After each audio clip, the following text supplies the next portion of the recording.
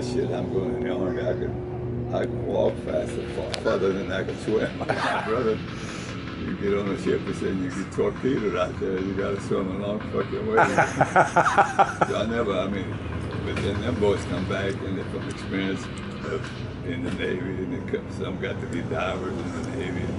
They come back, they brought, scuba diving and stuff like that, and they started doing that, cutting expenses down on the boats going out, you know what I mean?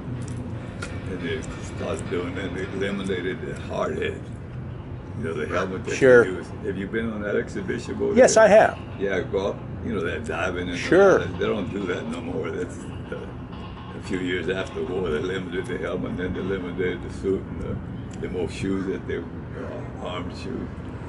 And they started bringing out the scuba divers, with a mask. Yeah.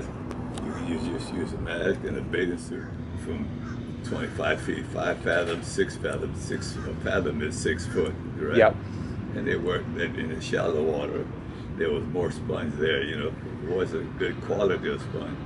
Because the deeper you go, the better sponge it is, because the tide is stronger. And Mother Nature makes a strong sponge in the deeper water, stronger sponge, better looking sponge, because you gotta survive in the stronger water. Have you ever been down in one of those suits with a hard hat? No, oh yeah, before everybody.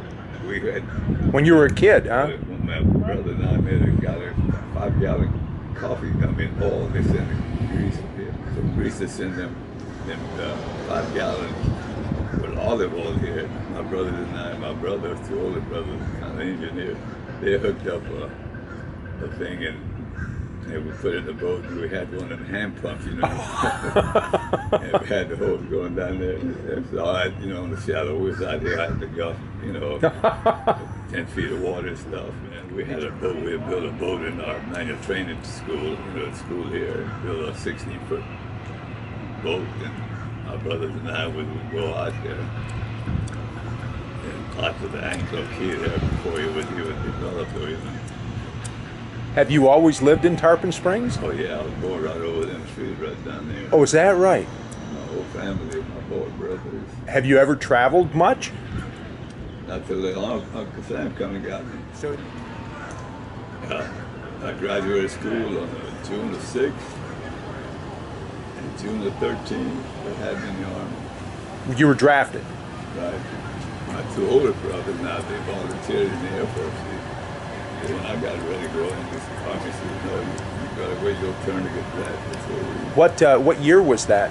1943, I graduated high school in 1943. I was born in 1943. Yeah.